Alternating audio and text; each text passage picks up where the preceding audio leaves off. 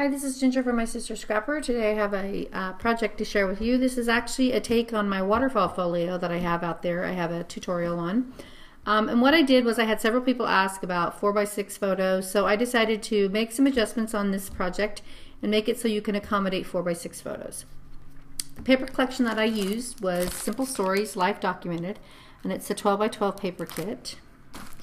So what I did on the front cover is I just cut the paper because I really like this little camera here, and it says Life Documented, and then I went ahead and embellished the little camera piece here a little bit more, just to add some dimension. I used some solid Stampin' Up paper here and punched out a circle, and then I went ahead and punched this out as part of the design paper and just lifted it up on some dimensional foam tape just to give it some dimension. I cut a little piece of scrap here and used one of my punches here to create this little notebook paper.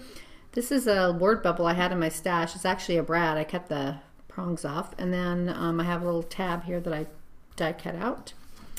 And there's the side. It's got a 1-inch spine, and there is the back with all the cute little words on it.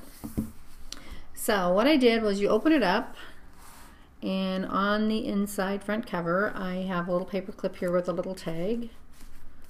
And this is actually a sticker that I had on my stash with this cute little arrow on it. So it's double-sided. Again, another one of those little brads that I found in my stash, and this is a metal photo corner that I just cut the prongs off and just glued it down with some glossy accents. Again, I created another little note card here, and I punched out a star with a little paper clip, and then I put the word notes. And these stickers are actually from Teresa Collins, her Christmas collection, but I thought the red matched really well. So on the front cover here I created an accordion pocket, and I do have a tutorial on how I create the accordion pocket on my YouTube channel as well. And there's a magnet closure here. So this opens up, and then inside, again, this is accordion, so I have 3 photo mats in here. 1, 2, and 3. But just that they're the same on both sides. I got some design paper on both sides. I love the arrow paper. So then on this side, this is where I accommodated the 4x6 photos. So these photo mats are 4 1/4 by 6 1/4. So you will have to trim your pictures down just a smidge if you want a border of this paper to show. If not, then you just stick them on there because the black is 4 1/4 by 6 1/4. So what I did is, because this waterfall is a little bit bigger, I wanted to create something to just keep it secure down. So I created a little flap here. This is something I had on my stash. It's a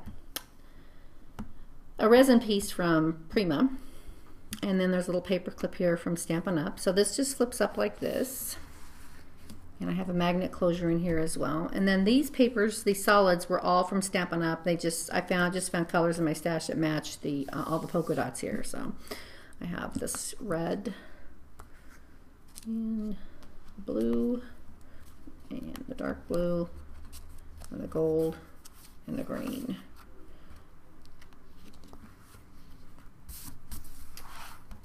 So again, there you go. That's my larger version of the waterfall folio,